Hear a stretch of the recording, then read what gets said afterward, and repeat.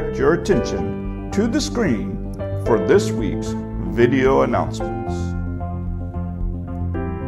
If this is your first time attending Calvary, we want to welcome you as a special guest. At Calvary, our mission is to know God and make Him known at home and abroad as we gather, grow, and go. If you fill out the connection card in your worship guide, tear it off and take it to the Welcome Center after the service. We would love to meet you and have a special gift for you. To find out more about Calvary and the ministries happening each week, visit our website. We praise God and are thankful for the generosity of those involved in providing the ladies' luncheon yesterday. Over 75 ladies attended our ladies' luncheon and were blessed with great food, fun, and fellowship as they gathered to grow in Christ. We desire to see followers of Christ grow in discipleship.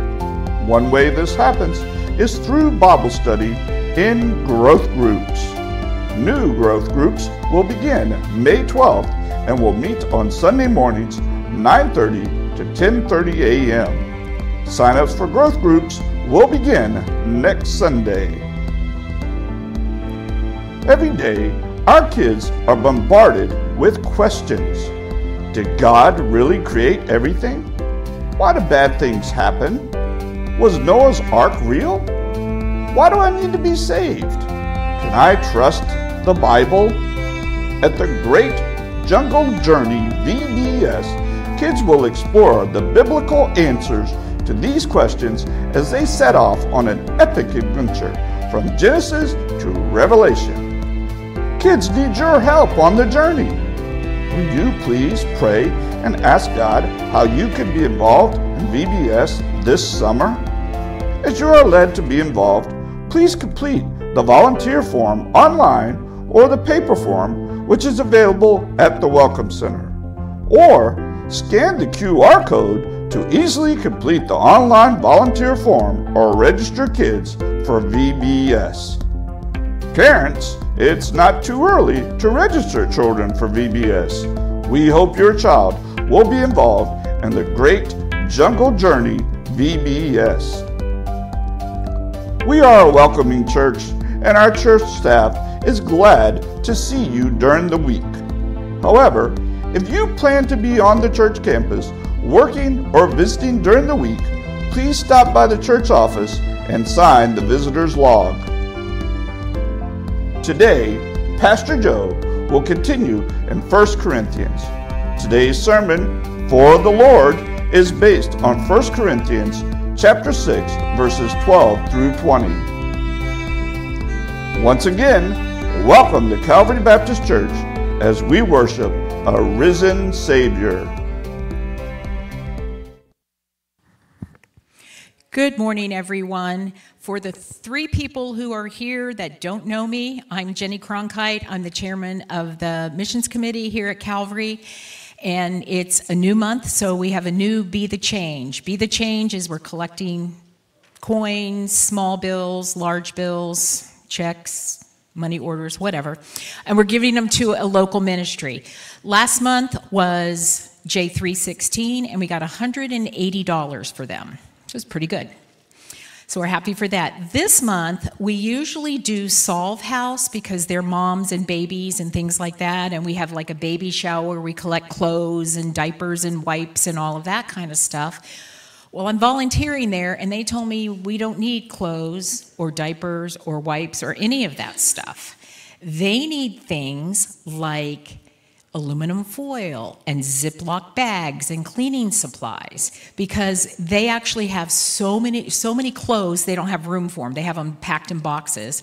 The diapers and wipes they're giving out to other organizations because they don't have room for it.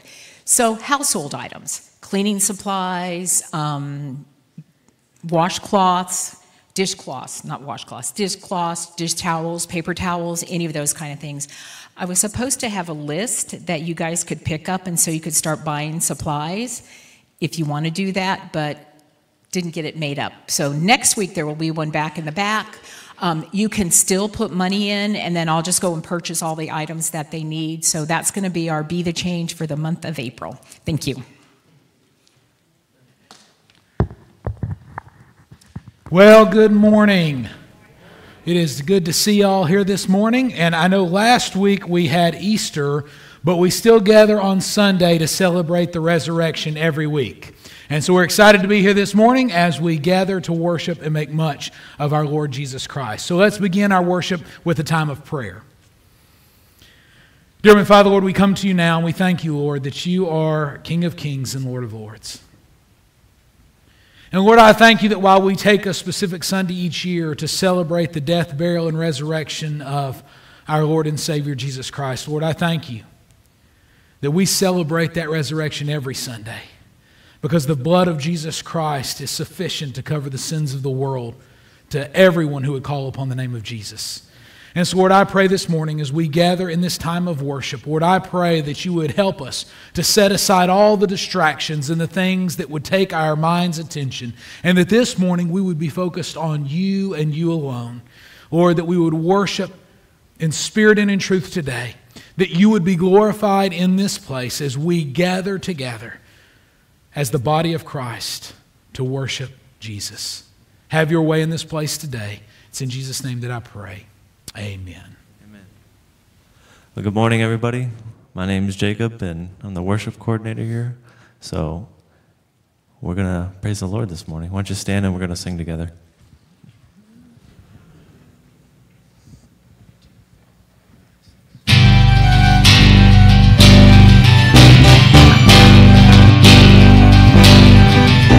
What wonder of wonders was love this is, that Christ would die for me.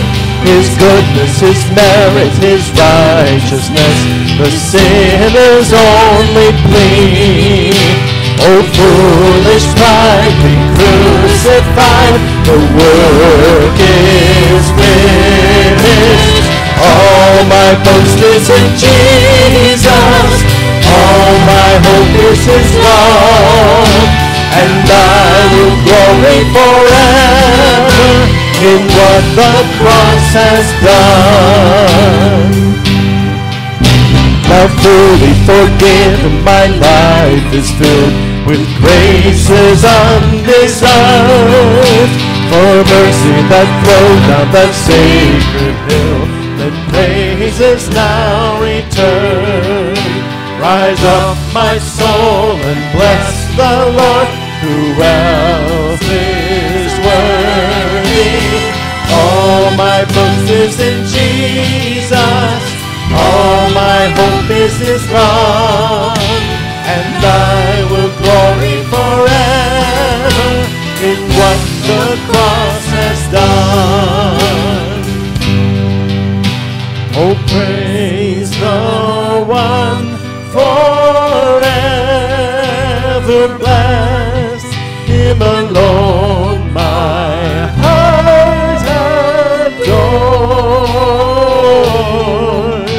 and I will boast in nothing less than the love of Christ my Lord. Oh, praise the one forever blessed, Him alone my heart adores, and I will boast in nothing less than the love of Christ my Lord. I boast not in riches and strength or might, but in the grace of God. I glory in weakness, to live is Christ, in plenty or in want, that I may know, that all may see His power within me.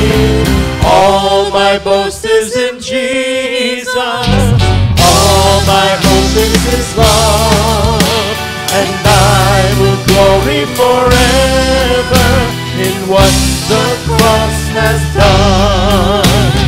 Now I stand in His freedom, ransom clean in His sight, and I cannot be ashamed, for my boast is Jesus Christ. My boast is Jesus Christ. My boast is Jesus Christ. Amen. Yeah. You may be seated. We're going to have our time of offering right now and continue in our time of worship. Bob Moore, if you would pray for our offering. Let's pray together. Lord, indeed, we do thank you that our boast in Jesus is in Jesus Christ. Not in ourselves or what we can do, but it's all because of what Christ has done for us on the cross. And what a privilege we have to be here this morning to give to the effect of your word going out and touching other lives, for your gospel going forth, and that they can too make their boast in you because of receiving Christ as their Savior. And as we take this offering, may those things that we offer to you as cheerful givers be used for your glory to bring others to the kingdom of the Lord Jesus Christ. And we thank you for the privilege and for the power of your resurrection that brings us here together and helps us to go forth to present the word to others. We pray this in Jesus' name and for his sake. Amen.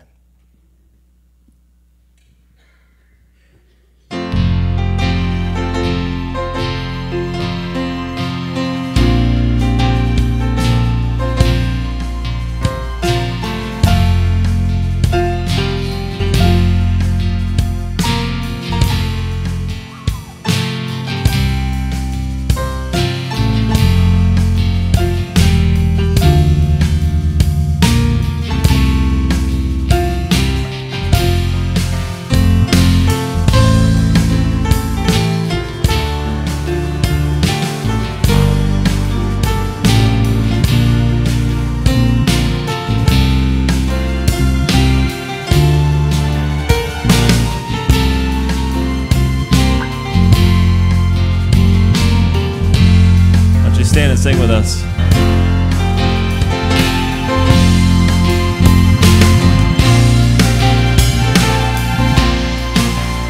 Is our hope in life and death, Christ alone, Christ alone. What is our only confidence, that our souls to Him belong, who holds our days within His hand. What comes apart from His command, and what will keep us to the end? The love of Christ in which we stand.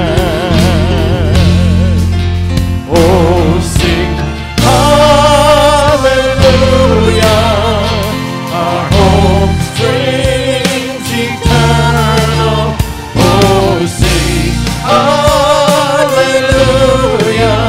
now and ever we confess Christ our hope in life and death.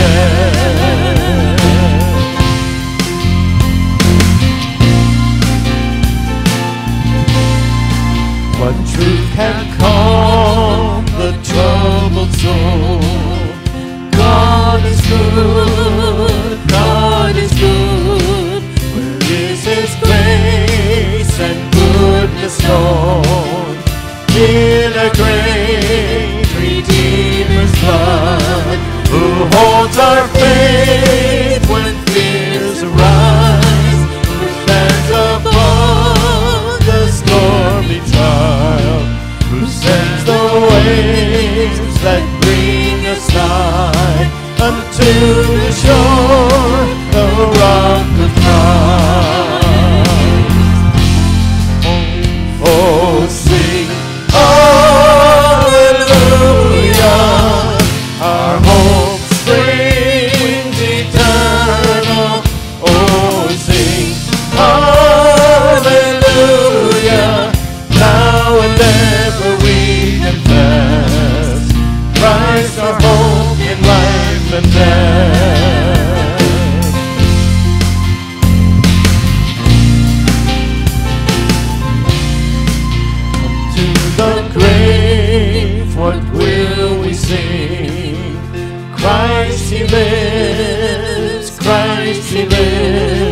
And what reward will heaven bring? Everlasting life within. There we will rise to meet the Lord. Then sin and death will be destroyed, and we will feast in endless joy when Christ is ours forevermore.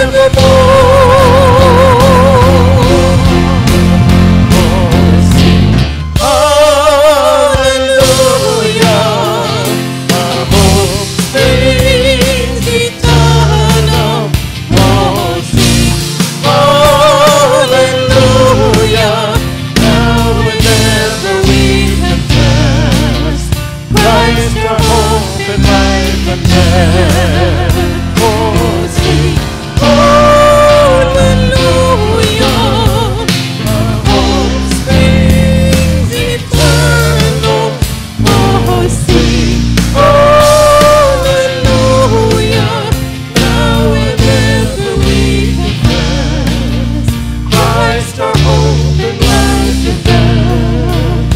Now and ever we confess Christ our hope and life and death.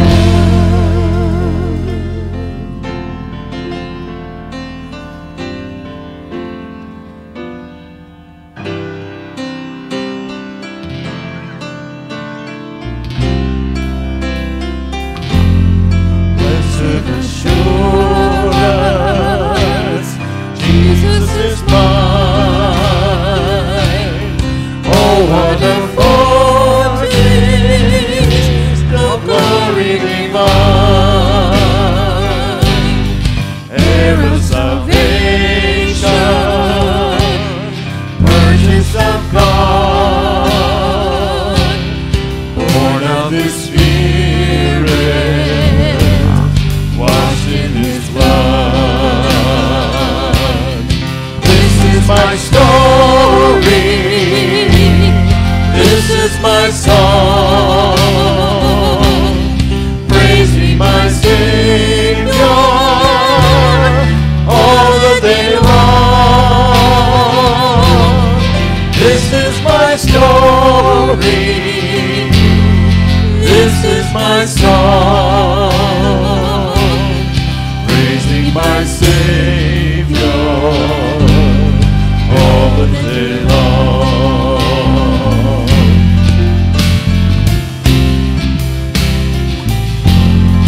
Perfect submission, perfect delight,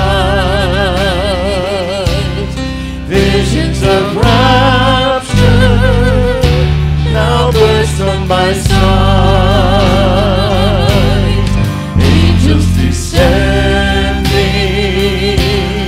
bring from above echoes of mercy, whispers of love. This is my story, this is my song, praising my Savior all the day long. This is my story, this is my song, praising my Savior all the day long.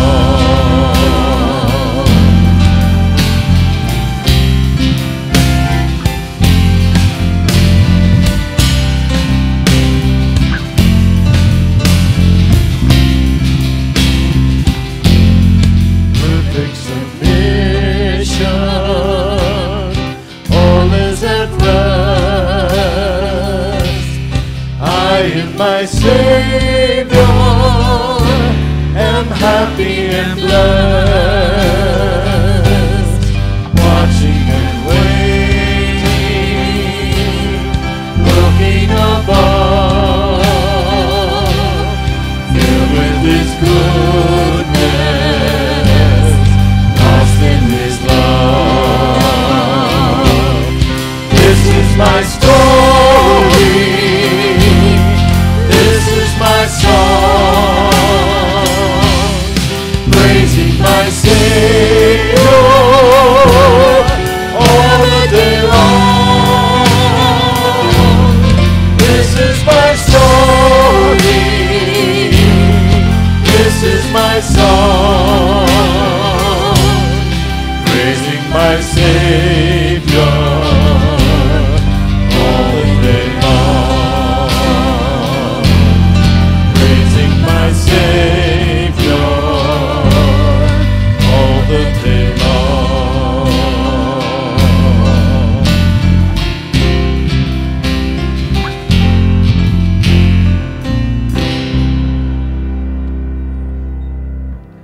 Amen. You may be seated.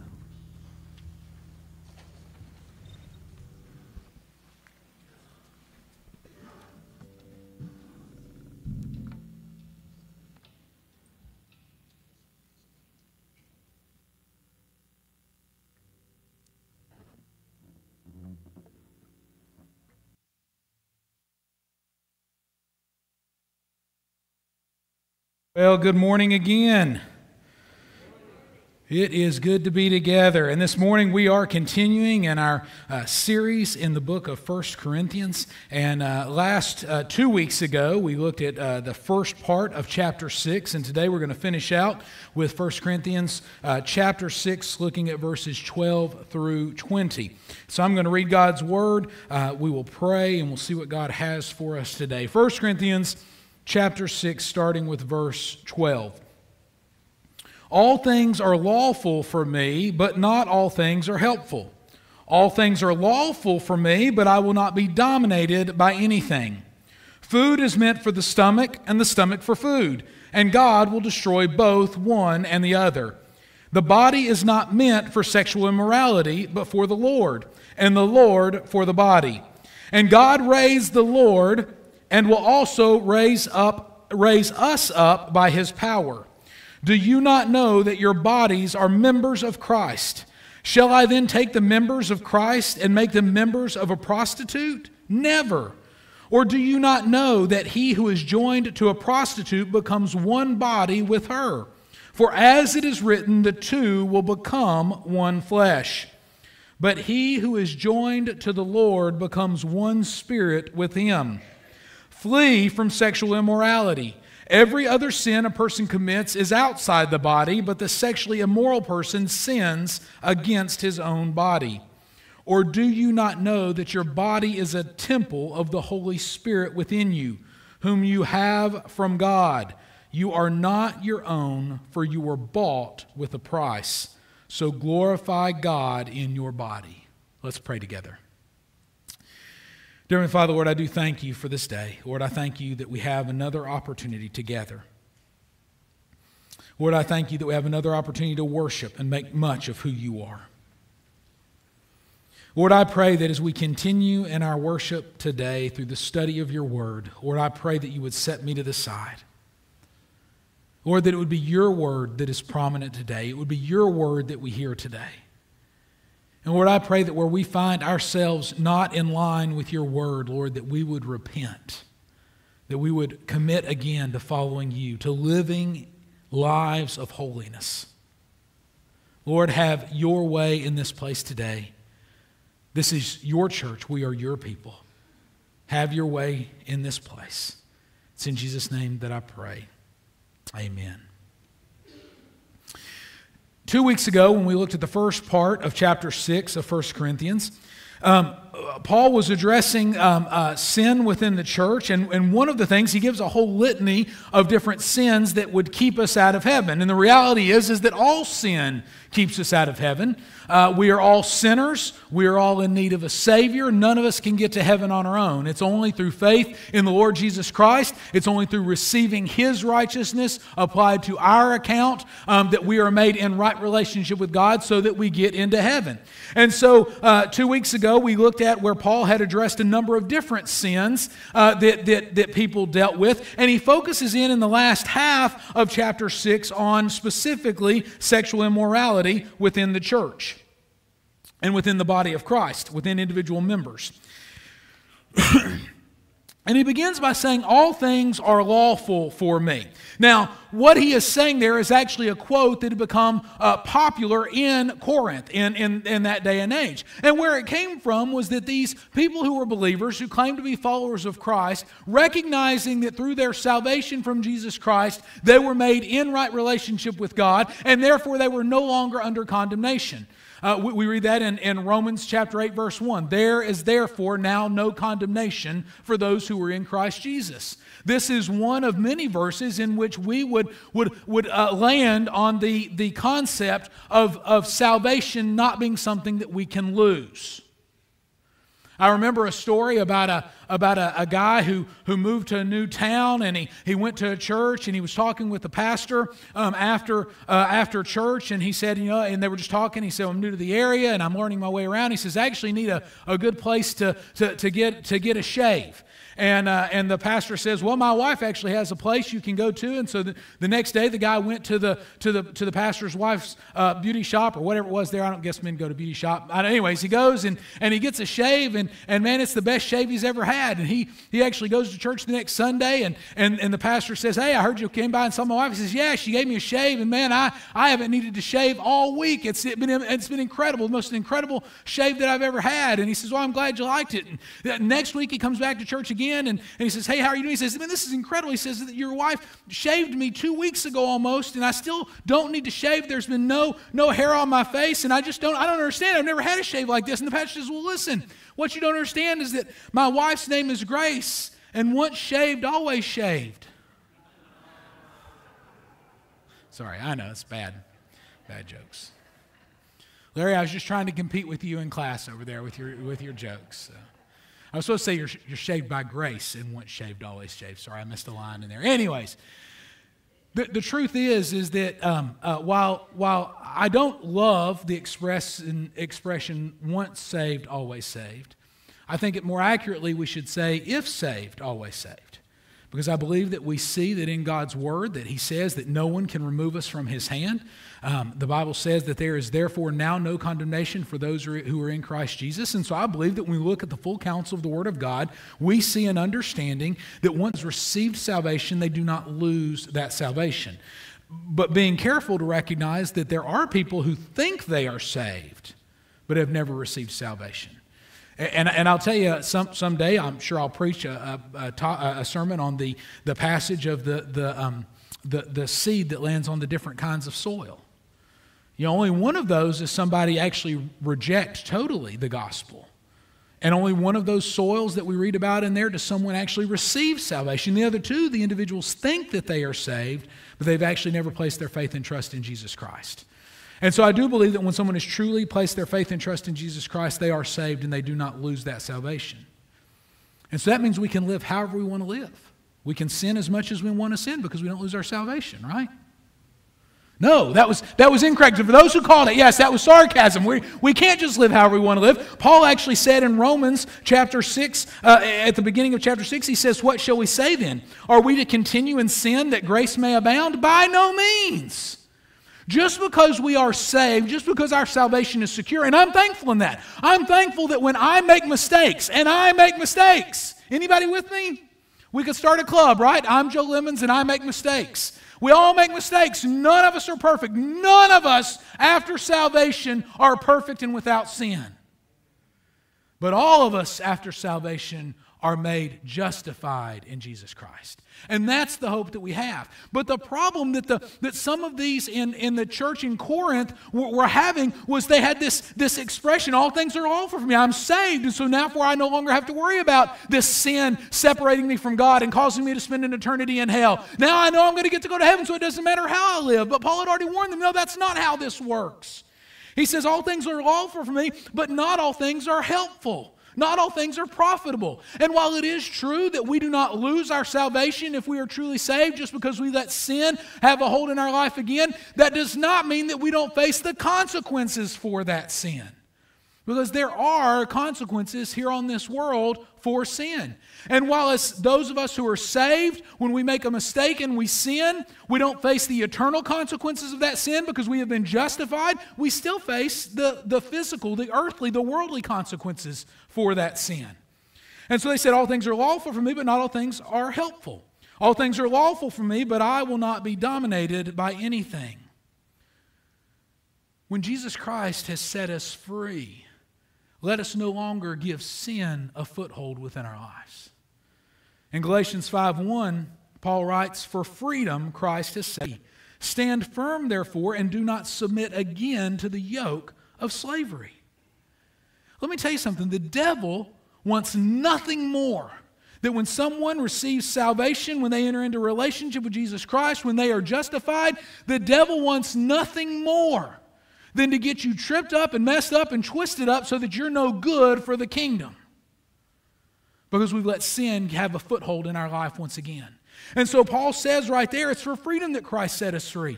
Jesus set us free from the bondage of slavery. Jesus set us free from slavery of sin. Let's not go back into it anymore. You know, I love the picture in the Old Testament. As God's chosen people, Israel, have been enslaved in Egypt for so many years.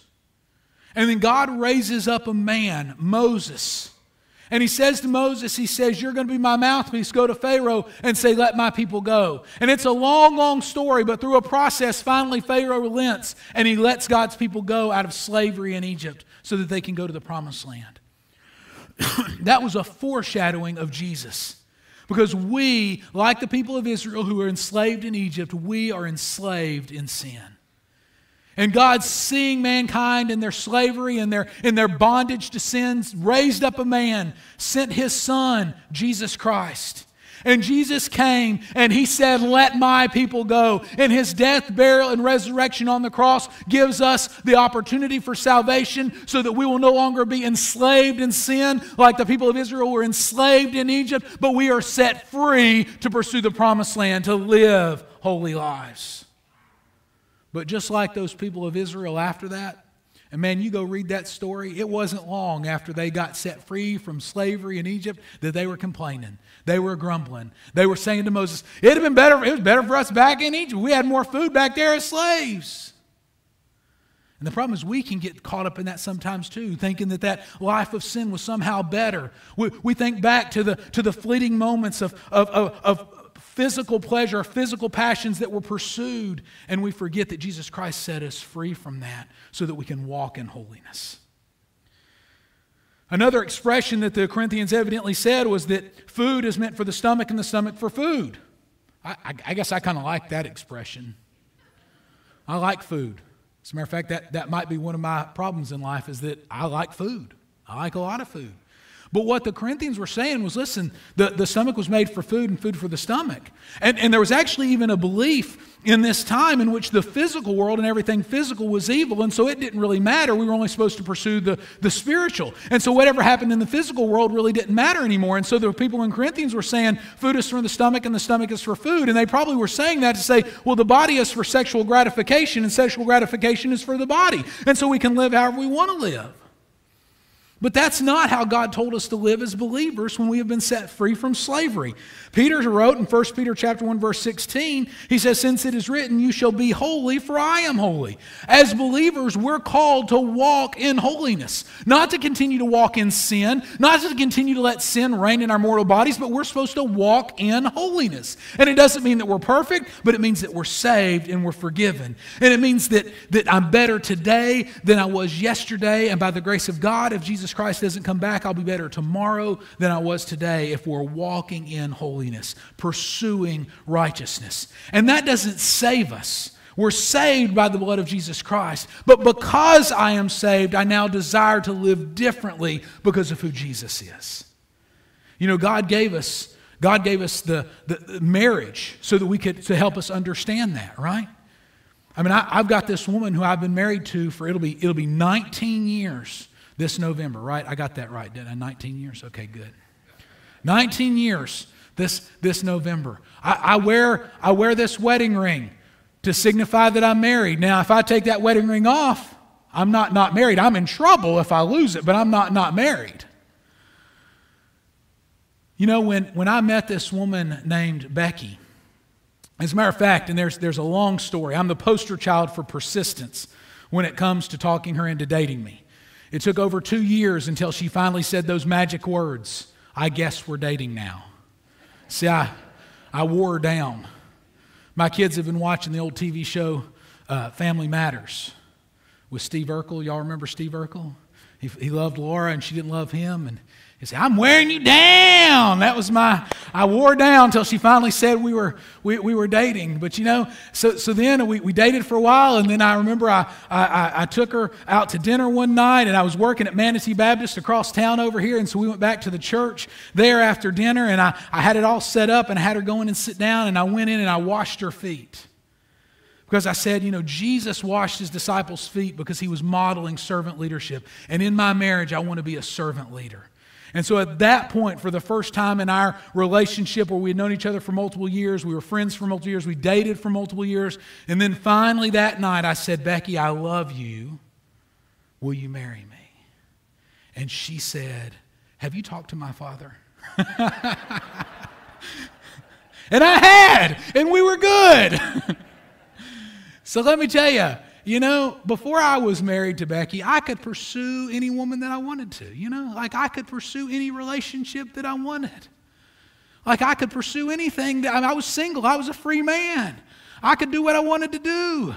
And now that I'm married, I'm bound to this relationship, and I wear this ring, and I got this ball and chain. No! Because I love my wife, I live differently than I did when I was single.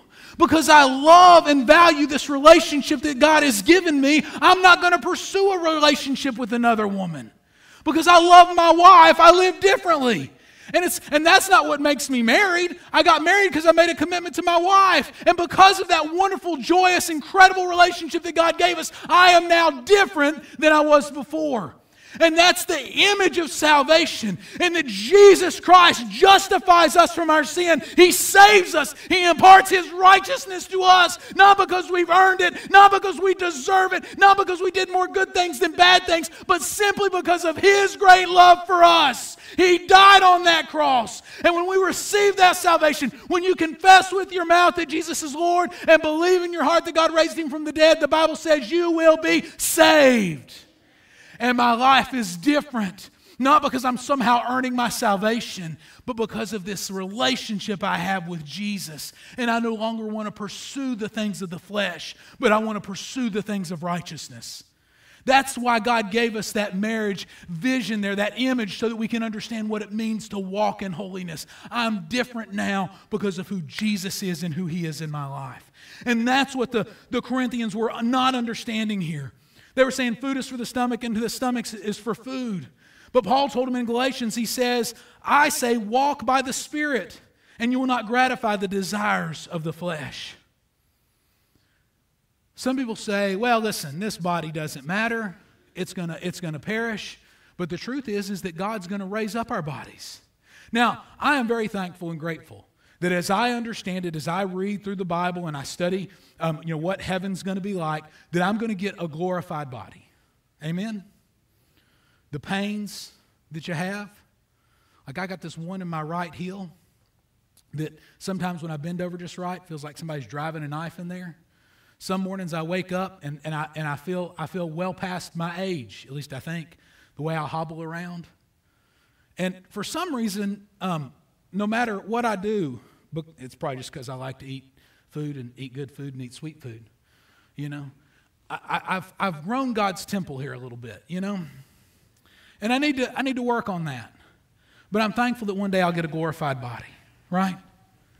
But let me tell you something. God's given us this body now. This body is a trial run. It's like I tell my kids, they got those teeth right now that fall out, right? Because we get that practice set when we're young. So we learn how to take care of them. Because if you don't take care of that practice set, you won't know how to take care of that permanent set that you want to last for a while. Amen? You want those to last. God's given us this body as a practice, and we're supposed to try to glorify with Him. Now, one day we'll get a glorified body. But what we do here and now is important, and we're supposed to live for God. There's principles throughout the New Testament that as we walk in righteousness, as we walk with Jesus after salvation, God is preparing us for what we will do in heaven. If you think that heaven is you sitting on a cloud strumming a harp, you've got a bad misconception about what heaven is. And honestly, that's why people don't say they don't want to go to heaven, if they're honest. I mean, everybody wants to go to heaven. Isn't that old song, everybody wants to go to heaven, but nobody wants to die, right? But the truth is, oftentimes, we don't even really think we want to go to heaven because we've got a misconception about what it is. But the truth is that God's got work for us to do. God's got plans, and it's going to be good, and it's going to be righteous, and it's going to be fulfilling. God's got things we're going to do. And we are preparing ourselves now here on this earth. And when we get to heaven, we will receive the reward and what we are given based on what we will be required to do. Now, don't misunderstand me. If you're saved, you get in. We talked about that a few weeks ago, how that some will be saved but by fire, like by the skin of their teeth. But as we walk in holiness, God's preparing us for what He has in the future. And so it's important how we live this life here. He says in verse 15, do you not know that your bodies are members of Christ? Boy, it takes on a whole new perception of who we are and what our bodies are for when we understand that once we've received Christ, our bodies are members of Christ. He said, shall I then take the members of Christ and make them members of a prostitute? Never. Now, what he's referencing there is that in the Corinthians, in the city of Corinth in that day and age, there was a lot of false gods that people worshiped. So there were a lot of temples that were built to all sorts of different gods. And one of the professions of that day was a temple prostitute. Because those false gods, the way that you would worship them would be to go spend time with those temple prostitutes. And evidently some of the church in Corinthian were participating in that. And Paul says, once we're saved, our bodies are members of Christ. Should we go unite the body of Christ with the prostitute? He says, never. Or do you not know that he who is joined to a prostitute becomes one body with her? For as it is written, the two will become one flesh. You know, it's one of the most incredible things that God designed and made. I think I told y'all this the other week, it may have been last week or the week before. It's the only time in the Bible that 1 + 1 = 1. It's the only time in creation that 1 + 1 = 1. Because God said it's one man and one woman and they become one flesh. That's why when people get all caught up in this idea of husbands and wives and relationships and submitting and surrendering, and God called Becky and I to be one. Yes, I'm called to be the head of the house. I'm called to be the spiritual leader. But let me tell you something. If half of my body makes a decision about something and doesn't consult the other half of the body, we're in trouble. I heard a pastor's wife say one time that the husband may be the head of the house, but the wife is the neck telling it which way to turn. But the truth is that Becky and I each have a role in the marriage, and we figured it out pretty good, and some days are better than others because sometimes I'm an idiot. Men, right? Come on, sometimes we're an idiot. And you know what you do when you're an idiot, men? You know what you do when you make those mistakes? You go to your wife and you say, honey, I was wrong and I'm sorry. And I need you to forgive me. I'm the head of my house. I can do what I want to do. Well, you better want to apologize to your wife. Because when we're in sin, when we're wrong, it doesn't matter how much of a head of a house we are. If I've sinned against my wife, I need to tell her I'm sorry and ask her to forgive me. And if I've sinned against my wife in front of my children, I need to tell my children I'm sorry so that they can see what it means to model walking with Jesus. Because the model they have is imperfect. And so they need to know when he messes up. And so that's what it means to walk in that. But so it says that marriage relationship, that the man and the wife become one flesh. There is something about the physical intimacy that God designed for marriage that brings a union, a one flesh union that we're not supposed to share with anybody else except our husband or our wife that God has given us. It's a gift from God that he gave for marriage. It is something that the devil has tried to distort and exploit in our world. And yet it was a gift that God gave that was good and holy and righteous in the context of marriage. And so he says we're not supposed to step outside that. That's why, and the example was right there. He says, do you not know that your bodies are members of Christ? Shall I then take the members of Christ and make them a member of a prostitute? Never. Because that physical intimacy, that physical intimacy that God designed for marriage was meant for husbands and wives. And he says that in the same way with Christ, we are one with Christ, and so therefore we're supposed to be careful with what we do with our body. He goes on to say, he says, flee from sexual immorality. The word that is used there, sexual immorality, is the Greek word porneia, and it means any type of sexual immorality, any type of sexual activity that is outside the biblical confines of man and woman within marriage. And he says, flee from sexual immorality. Why? He says, every other sin a person commits is outside the body, but the sexually immoral person sins against his own body. Now, I want to be very, very clear here. We're not talking about there is one sin that is heavier or weightier than another, that it's harder to be forgiven or it's harder for God to overcome. Sin is sin, and any sin separates us from God.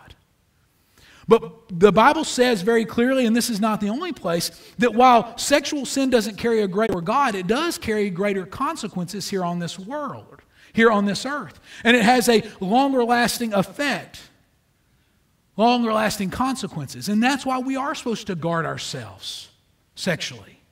Young people, that's why you need to make a commitment that you're going to follow God and refrain from any type of sexual activity until God brings that person into your life that you're supposed to spend the rest of your life with.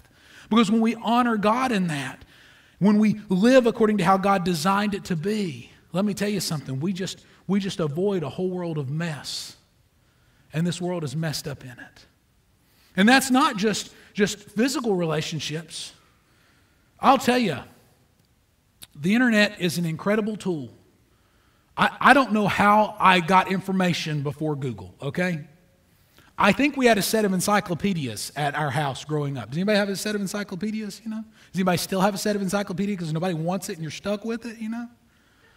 Because now it's dated and it's out and it's out of touch. Man, now we just Google everything.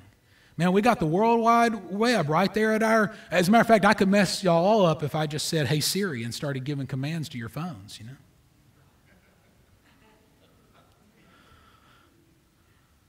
As a matter of fact, Pastor Mark and I were meeting this past week, and he said something about Sirius, and Siri popped up on my laptop or my iPad and said, how can I help you? You know?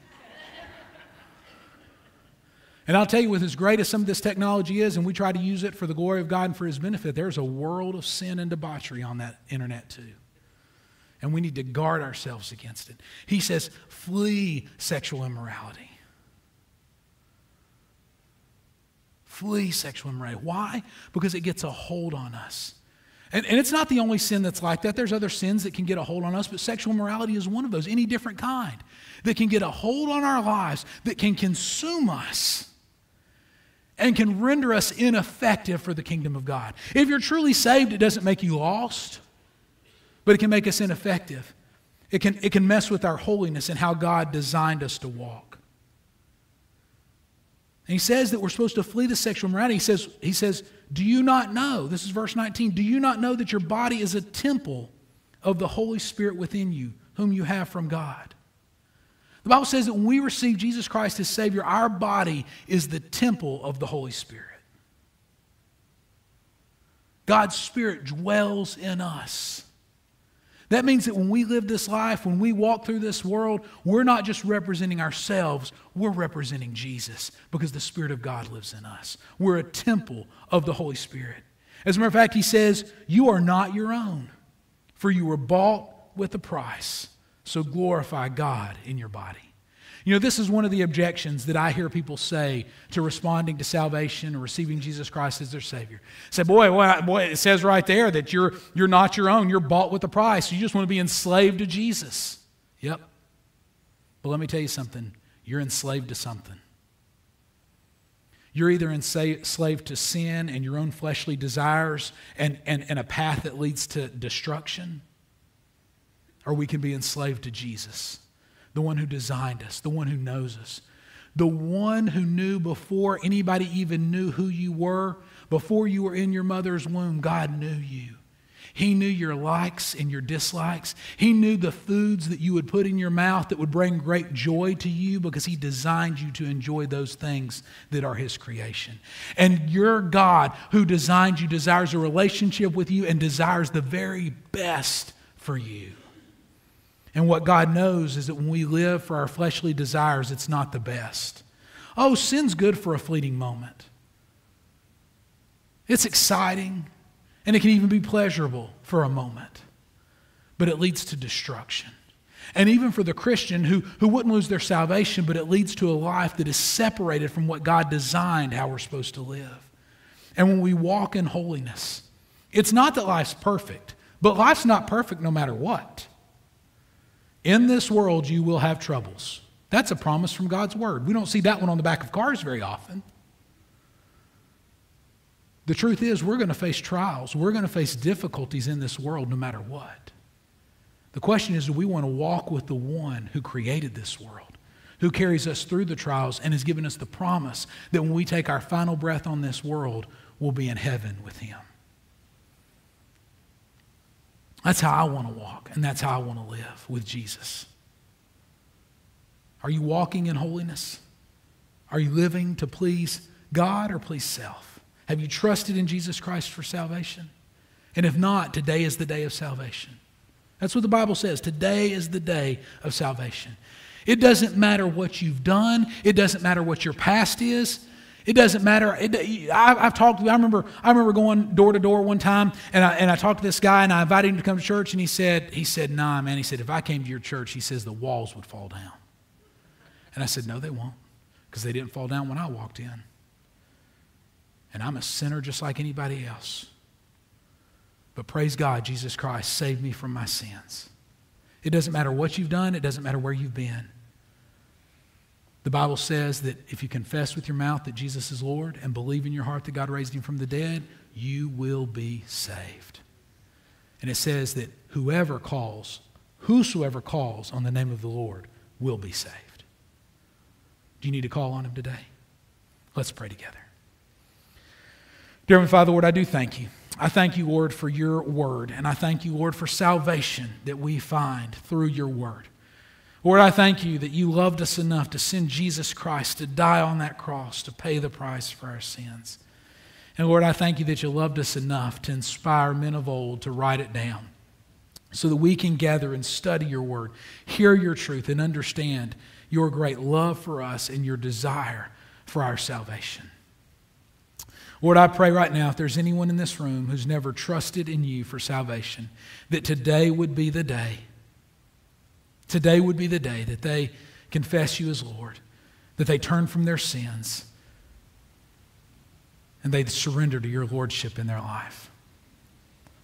Lord, I pray right now in these next few moments that you would have your way, that you would speak to our hearts, Lord, that your Holy Spirit would move. Have your way in this place right now. It's in Jesus' name that I pray. Will you stand? We're going to sing one song of response right now. And I'm going to ask you to take some time. Maybe you don't need to sing. Maybe you need to prepare your heart because we're going to take the Lord's Supper here in a little bit.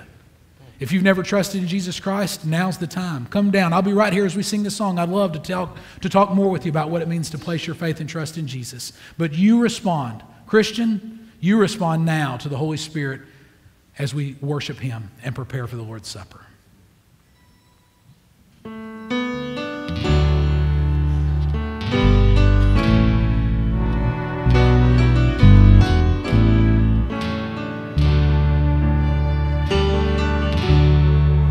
In Christ alone, my hope is found. He is my light, my strength, my song. This cornerstone is solid ground, firm to the fiercest drought and storm. What heights of love, what depths of peace, when fears are stilled, when striving cease. My comforter, my all in all, here in the love of Christ I stand. In Christ alone, who took on flesh, fullness of God in helpless babe, His gift of love and righteousness, scorned by the ones He came to save. Still on that cross as Jesus died, the wrath of God was satisfied. For every sin on Him was laid. Here in the death of Christ I live.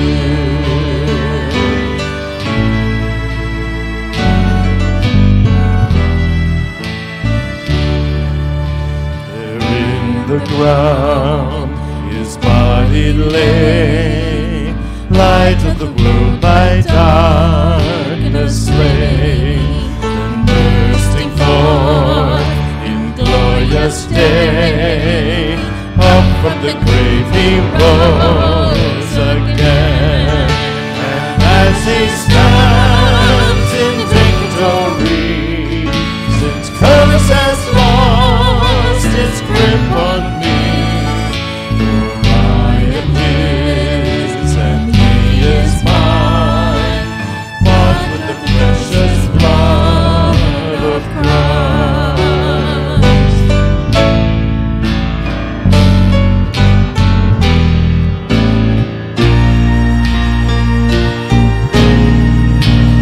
Guilt and life, no fear and death, this is the power of Christ in me.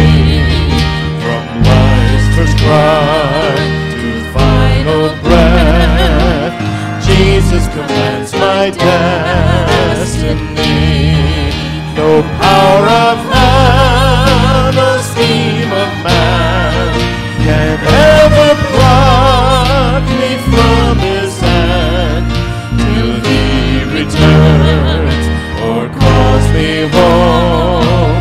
Here in the power of Christ I'll stand. Here in the power of Christ I'll stand.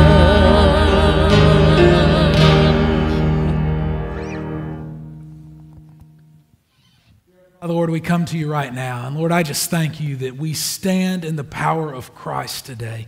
Lord, we don't stand on our own power. We don't stand on our own authority.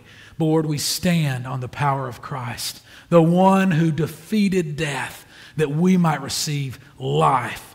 Life now and forever in eternity. Life to the fullest.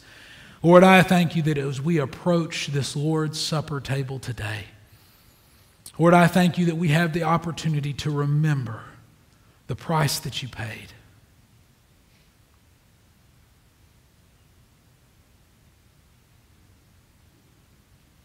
Lord, I pray that you would prepare our hearts. Lord, if there be unrepentant sin within us, Lord, right now I pray that we would repent, that we would turn it over. Lord, I confess that I am imperfect. Lord, I thank you that you forgave me on that day that you justified me, and I thank you that you forgive me still today when I make those mistakes. Lord, I pray that you would help me to walk in righteousness.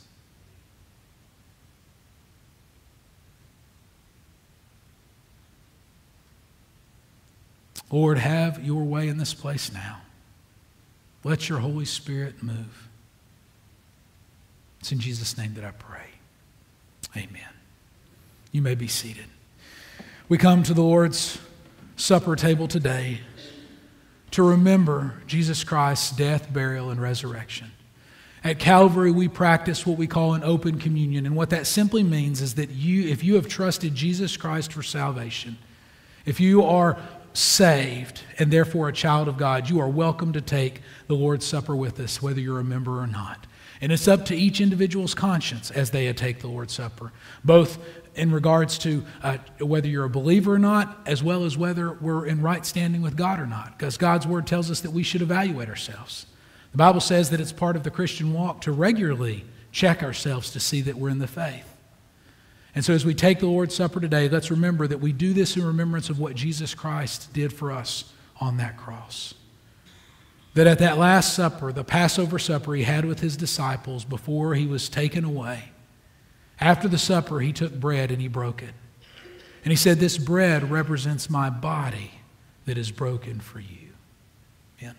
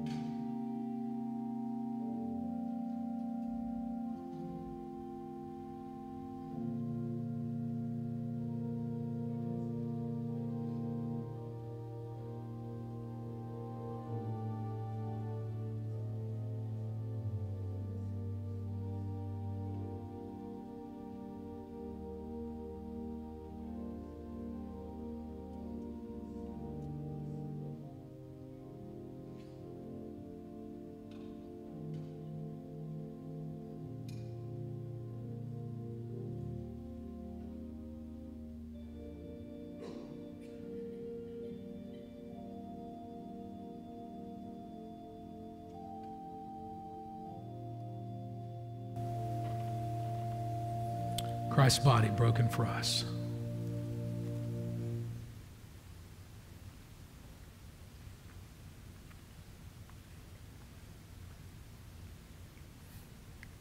In the same way, Jesus took a common cup. And he said, the wine represents my blood that is spilled for you. God's word says that without the shedding of blood, there can be no forgiveness of sin. Jesus Christ shed his blood for the forgiveness of our sins. Amen.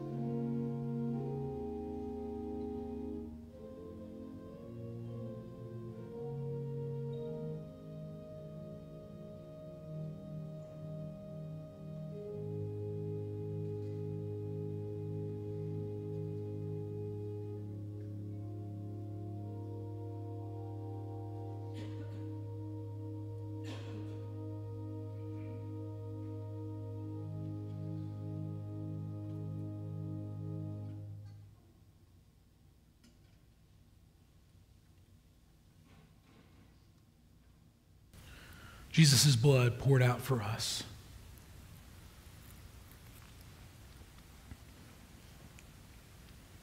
Let's pray together. Dear Heavenly Father, Lord, I do thank you.